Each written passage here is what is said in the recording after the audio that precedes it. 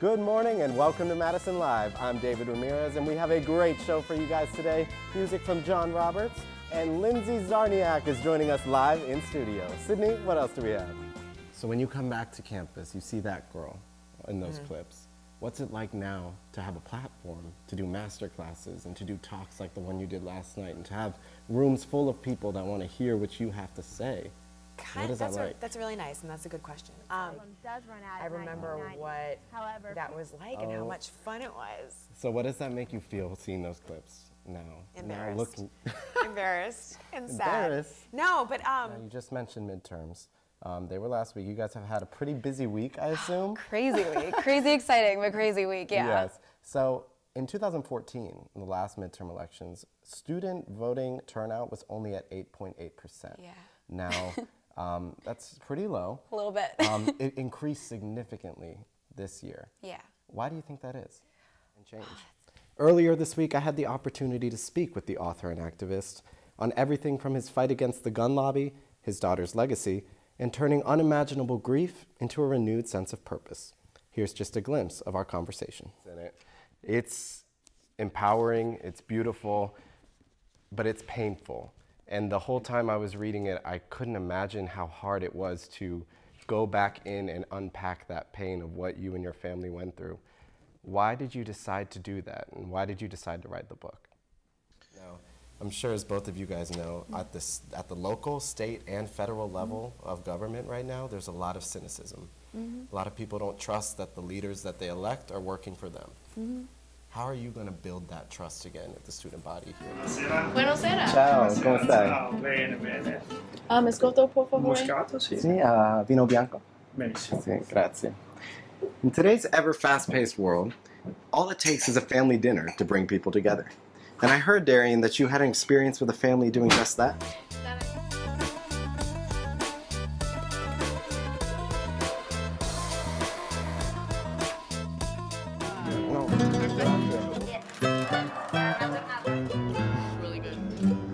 So good.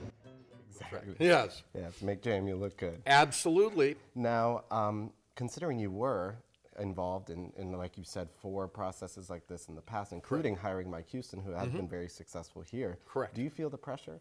Absolutely. I think it was easier when we had a football team that was going 6-6 for 2 or 3 or 4 years, and the fans had lower expectations. Not anymore. Not anymore. With the success. I mean, just looking at this list, bills to increase minimum wage incrementally, public comment on period on raising tuition rates, these are all issues that affect us. They affect everybody here, you know, the student body. So why is it important when it comes to the civic process for the younger constituency to get involved, to speak out like you guys are? Thank you both for being here. We really appreciate it. Like he said, if you want to get involved in SGA, there are plenty of opportunities, and we can continue to be involved in the civic process as college students. But do you enjoy it? I do. Why do you want to be a news anchor? Oh, so you're turning it on me Yeah, now. yeah. No, it's the same thing you said. I love to do it. I love to give the news. I love to talk to people like you. Thank you so much. Interesting people like you with the good stories to tell. I hope so. I hope so. Yes. Now, thank you so much for being here. We really appreciate it. Thank you so much for having me. We'll be back on Madison Live.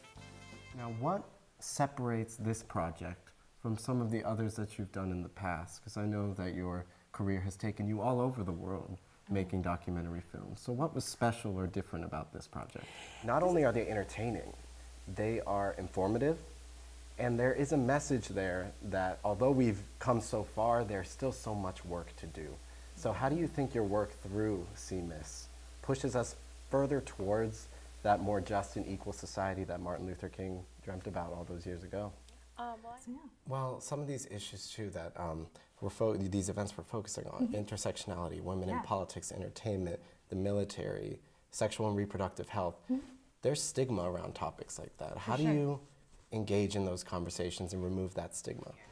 It's also important to keep in mind seasonality, which means you only eat what's growing right here, right now. Well, I want to thank you so much again for taking the time to speak with me. And just on a personal note, I just want you to know that her presence, her memory is felt every day here in this studio, in every show that we do here, in every project we work on across the hall. Her legacy here is alive and well, and it's due in part to the work you're doing and to the incredible person she was. And I have no doubt that it'll live on. Thank you, David. She does live on. She's right there in the studio with you and right here, you know, with me. For those that do feel like they don't know where to get started, they want to do something, they want to make a positive change, they want to be involved, but they don't know what that first step is. Right. What would you guys say that first step is? I think your career, for everyone in SMAD and any journalism and broadcast student, to many of us, you're the goal. Being here at this school. Thank you. So, they should aim higher, though. You should, you know? So what is the best piece of advice you can give to all of us that look to your career and look to you to see what we want to do in the future? It all started with a question. What story do we want to tell? We wanted to tell a story that shows the triumphs, the successes, the pain, the beauty, and the complexity of the human experience. And we found all of those things in the barbershops of Harrisonburg, Virginia. In a time of such division, vitriol, and fear of the other, these barbershops were a microcosm of everything good that binds and connects us. Now, on top of Inertia in the clothing line, you also have a very active YouTube channel where you put up workout tutorials, nutritional information. Can you explain kind of how you've expanded what you do in your own life to help others? Yes. So from our table to yours, thank you so much for watching. And this is Zerbino Now.